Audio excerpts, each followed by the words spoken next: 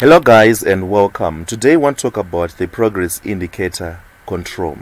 So what is a progress indicator control? Well, it's just a control which shows your users that a progress is happening in the background or some process is completing. Please wait.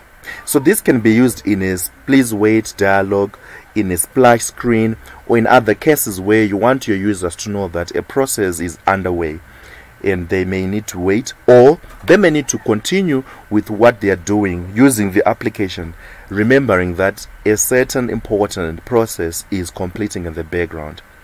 In our video series, we once talked about this progress indicator control. This imitates the Windows progress indicator, which used to be the Windows progress indicator, in fact, hence the name Win. But now we have this progress indicator. It's a different flavor so that it can spice up the UI development and UX experience. So by default, this indicator will not run because the feature that runs it is set to false. It's called the auto start property.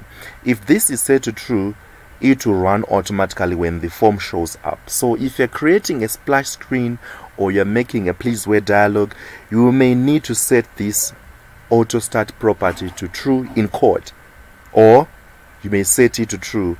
The moment the form shows, this will run, and you can set it to true, or when the form is disposed, this will be set to false, and then the form will be disposed correctly. So we have some few properties here. We can change the progress color. By default it's a shade of blue. We can change it to black, and we can also change here the circle size. We can set this to 1. Now these are big circles, or not 5. Now these are small circles. By default it's set to 9. The size of the circle, it's say 2.5. We can also change the background color, of course, but we encourage you to set it to weight is, for example, it's white. In some cases it can be transparent depending on the background of the form, or it can take the background color of the parent. But if it's different, well, you can just set it to the same color as the parent so that it gives a better impression. So let's run and see what we get so far. We've made some few customization. Under appearance, we can see that these are the few behaviors that we have. Another behavior, of course, we have set the auto start to true.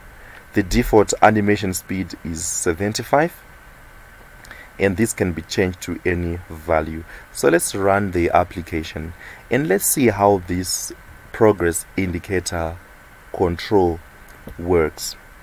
Remember, we have set the auto start property to true, so it's running when the form shows. So when you are using a splash screen to display some background work being completed, or the please wait dialog to achieve the same purpose, please try to use this progress indicator. With flavors, we have this, and we've also talked about the Win progress indicator. So you can choose which one you like, and they both have this auto property value set to true in this instance, but by default it's set to false. They have it set to false, but in this instance we have set it to true. Choose which one is best for you, and which one suits your overall UI, and try to use that. They all share the same features. As you can see here, this is the circle size of 0.9, and this one is the circle size of 1.5. We can change this to 2.5. As you can see, the circles are a bit bigger. We can also resize it as well. The auto start property, remember, is set to false by default. It is the property, as you can see, which runs the animation which shows up when the form loads. That can be set in code, or it can be preset by you as the developer when you are making the UI. So go ahead and use these progress indicator controls. We have different flavors, so you can choose which one suits your use case the best. Thank you so much, guys. I really appreciate the time you are taking to watch these videos. Thank you so much. We know you are busy developers. Thank you for setting aside time to watch these videos, and I'll see you in the next one.